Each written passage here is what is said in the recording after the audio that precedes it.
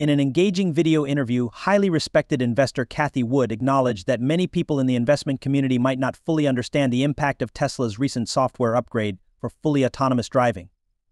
She suggested that Tesla is making significant progress in this regard. Other interesting topics covered included renowned entrepreneur Elon Musk, his groundbreaking company Tesla, the well-known social media platform Twitter, and the exclusive content made available to devoted subscribers.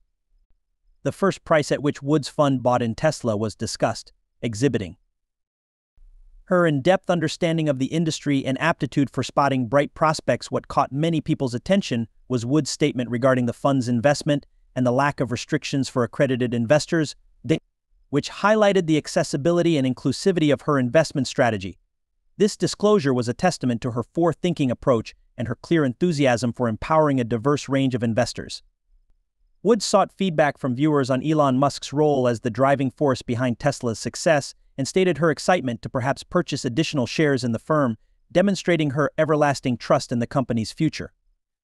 This open-ended inquiry encouraged viewers to participate in the conversation by offering their opinions and sparked a vibrant discussion in the comments area, the topic of conversation intriguingly turned to Tucker Carlson's recent departure from Fox News and his subsequent move to Twitter.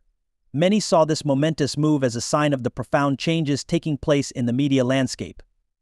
The celebrity's departure from a traditional media platform to a more dynamic and interactive digital space hinted at the industry's evolving nature.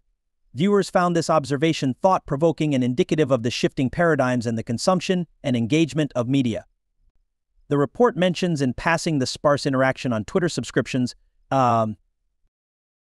as evidenced by Elon Musk's tweet that garnered just 11 responses out of 1,000 views and 72 likes.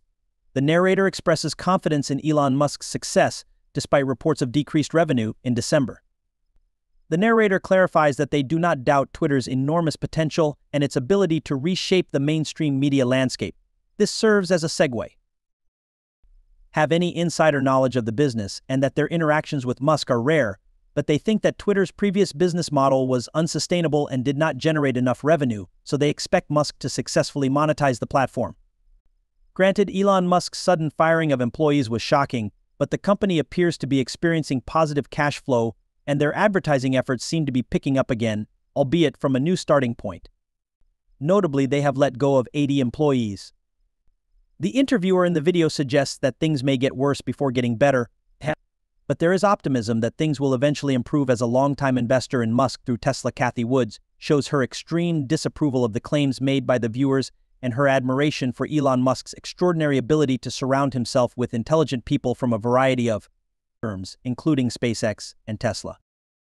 Modern-day Renaissance man's Musk and physique, a visionary investor who continuously pushes the limits of what's feasible among must-try numbers. Cathie thinks that Tesla is the most important and influential AI project that has ever been created, but she also admits that some investors and Tesla owners might not completely understand the significance of the most recent software update that allows for fully autonomous driving. Cathie Wood is adamant that it advances the business toward its ultimate objective and considers the interviewer's doubt to be misplaced, the result of inadequate knowledge and insight, as well as a fairly forceful declaration. Although there is skepticism surrounding Elon Musk's Twitter activity, Cathie asserts that the interviewer's line of questioning and analysis regarding Tesla stock completely misses the mark from her perspective because they lack the necessary knowledge and understanding of the subject matter. This statement demonstrates Cathie's confidence in Tesla's potential and her faith in Musk's leadership. When asked about Elon Musk's decision to not name a CEO for Twitter, Cathie Wood views it as a chance for interaction and reiterates her support for him.